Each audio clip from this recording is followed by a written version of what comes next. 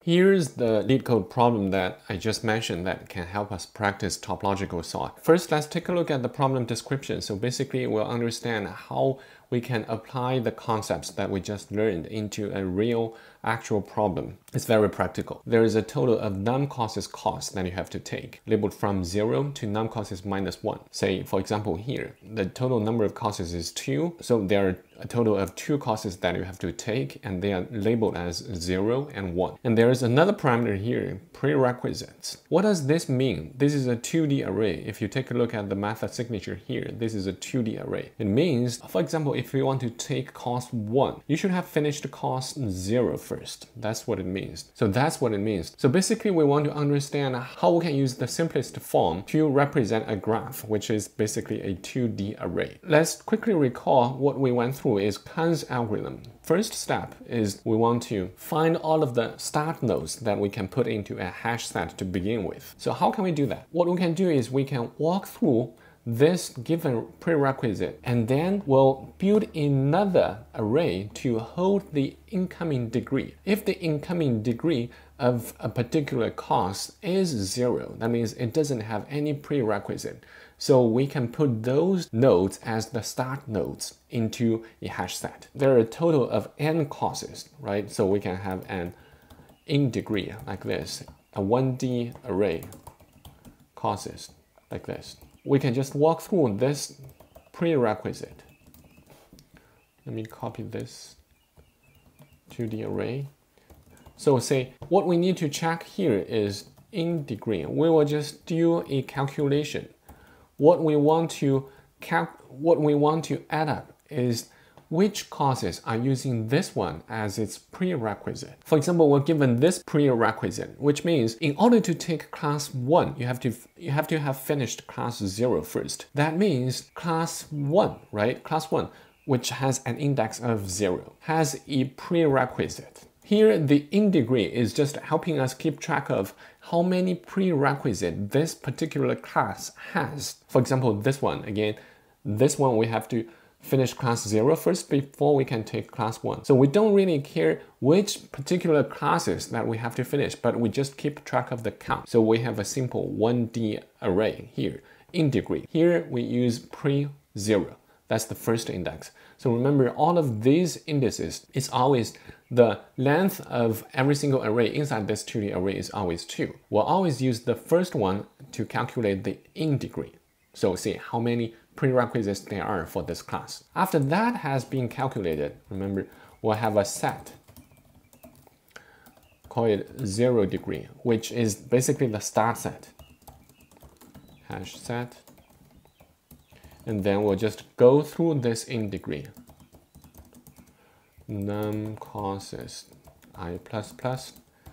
If in degree I equals 0, which means this is the most fundamental class that doesn't have any prerequisite, then we can just simply take it. Add I. Remember, this I is the index because every single class is labeled from 0 to n-1.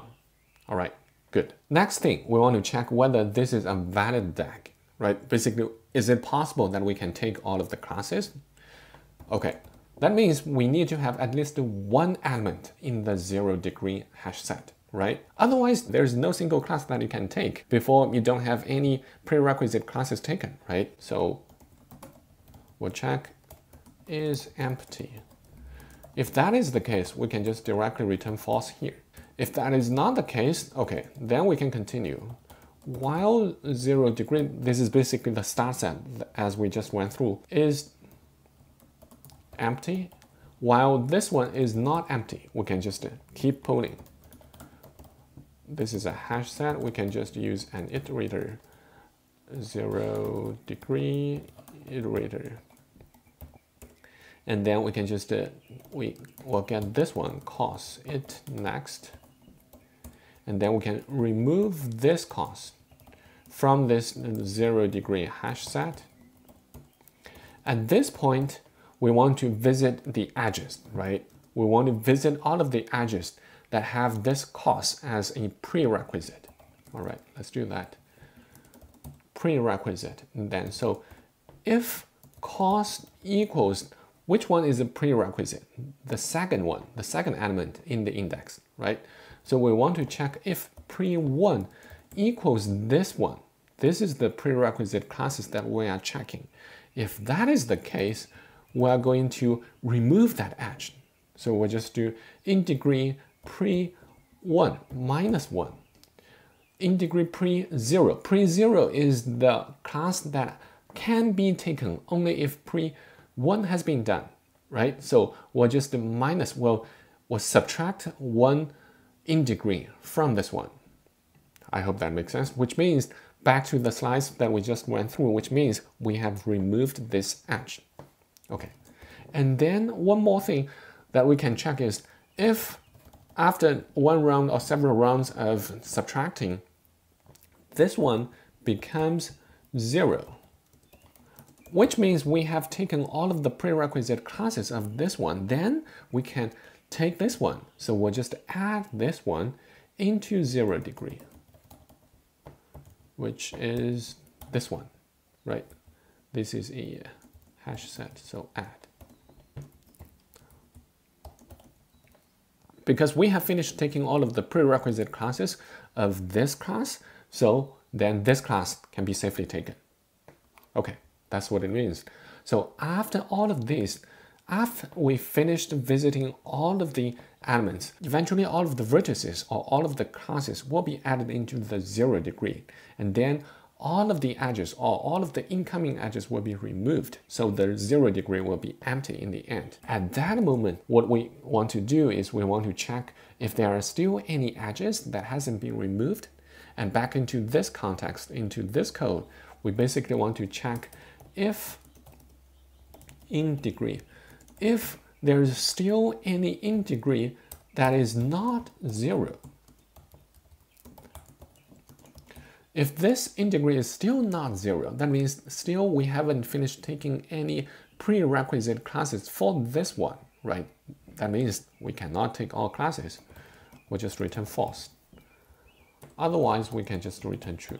This is how we transform the Kahn's algorithm that we just went through into the actual code. So after we went through Kahn's algorithm and finished doing cost schedule 1, we can easily add a couple more lines into this algorithm, and then we can make cost schedule 2 accepted, right? Okay, then let me just copy this one into here. Method signature is the same, but here the return is different. So after copying this one, what we can do is say here, just modify a couple lines, then this problem could be accepted. In this, the return method signature is an empty array if it doesn't exist. So what we'll do is we'll just return an empty array here. Then here we'll initialize this result. Order new, we'll just call it order num causes. Remember, whenever we take one element from the start set, we'll just add this one. We'll have another variable, just call it 0. We'll just add this one and increment it. Cost. We just add this cost into this order and then increment I. And then here, we'll just return an empty array as well. But otherwise, we'll just return order. That's it. Now let's hit submit and see. All right, this is also accepted. This is just one of the many known popular algorithms, again, Kahn's algorithms, to solve topological ordering problems. I hope this video does help you make sense of this problem. And for the DFS approach of solving topological problem, I'll have a follow-up video to do that. So if you want to study that, definitely hit subscribe button. And if you find this video useful to help you understand topological sorting using Kahn's algorithm, please do me a favor and hit the like button. Just destroy it. I really appreciate it. And don't forget to subscribe to my channel as we continue to go through a lot of interesting interview or LeetCode, data structure, or AWS problems. I would really appreciate that. And if you have any questions, comments, just leave me down below in the comment section. See you guys in the next video.